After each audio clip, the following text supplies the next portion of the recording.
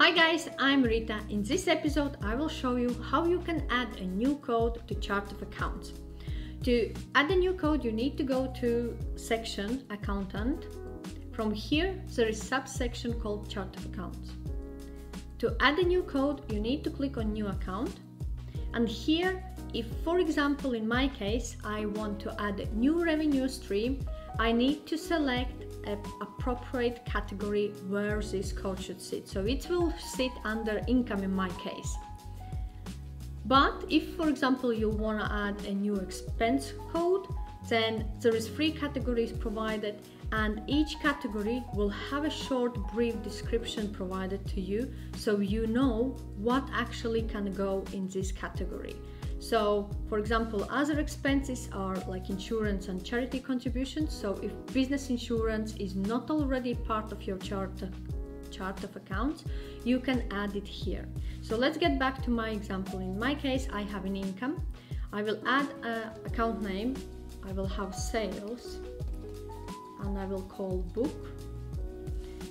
I will make this a sub account because I have main account called sales, as you can see, and I had already previously custom orders and digital sales. This book is completely separate revenue stream, then I will select my parent account as sales. If you would have, for example, digital book, you could add it under digital sales. For example, selecting digital sales, this would be a parent account to sales books. So all revenue from other sections plus sales would fall under digital sales. In my case, sales of book is completely separate revenue stream, so I will click on sales that it would be a parent account. If you use account codes, add account code here, otherwise leave blank, and description you can add what this, for example, revenue stream relates to in more detail. Okay, and click save.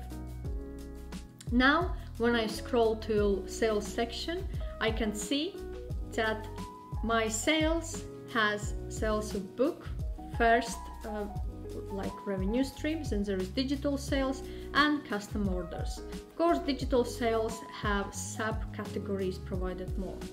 So this is a way how you can add a new code to your chart of accounts.